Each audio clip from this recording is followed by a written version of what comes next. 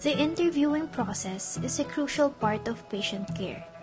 It generates pieces of health information and demands effective communication and relation skills.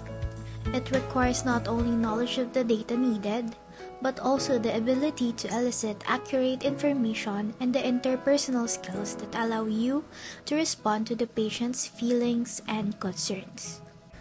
The interview consists of 4 phases. First, we have the pre-interview phase. Interviewing patients requires planning. There are several preliminary steps that are crucial to success.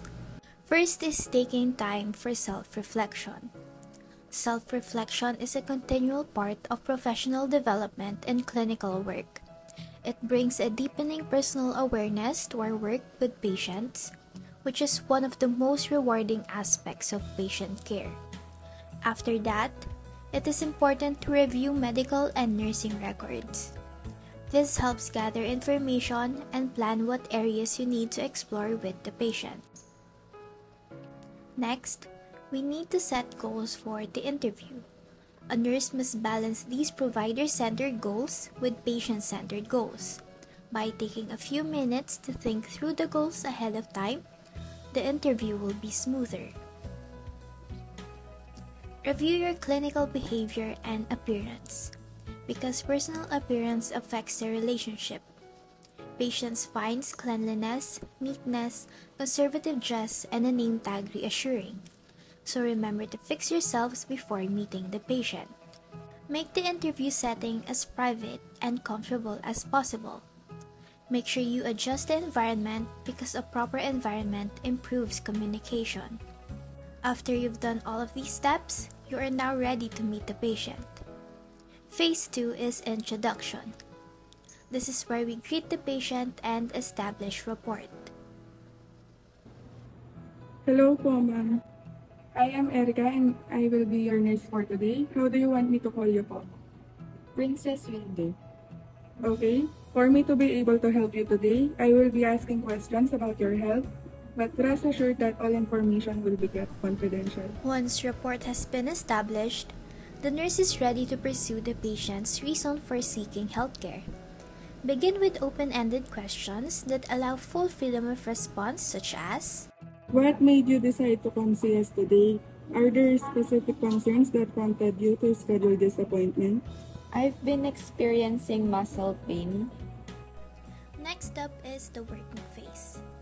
This is where we gather more information about the patient's concern. This is also where the 7 attributes of a symptom, or as we know as OLD card, comes in. So may muscle pain po kayo? Okay lang po ba malaman kailan po or paano po nagsimula yung sakit? Nagsimula po siya nung katapos po namin mag-volleyball 3 days ago. Saan po banda masakit? Dito po sa arms tsaka legs. Okay po. Continuous po ba ang sakit or nawawala naman po? Continuous po siya. On a scale of 1 to 10, with 10 being the highest, gaano po kasakit? Nasa 6 po siguro.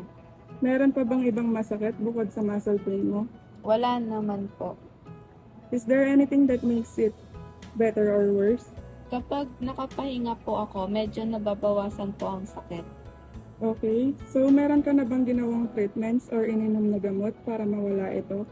Natry ko na po lagyan ng cold compress. Medyo na-relieve naman po, pero bumalik pa rin po ang sakit. While obtaining information, develop and test hypotheses about the patient's problem.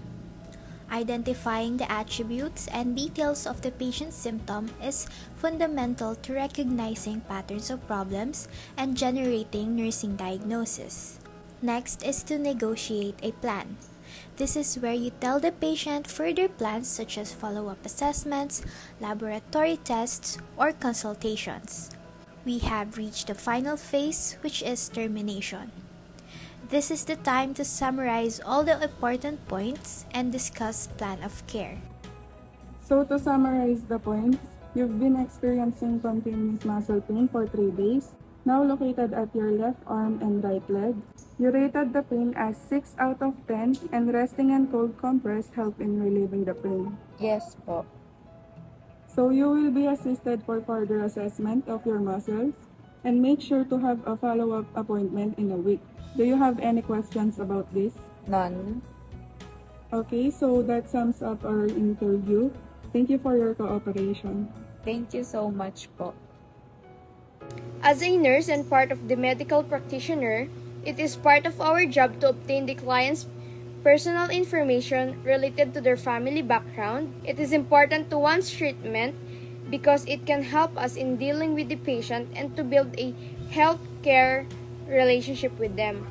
By knowing this information, we can deal with the client's illness more accurately and the patient will be cooperative to its treatment.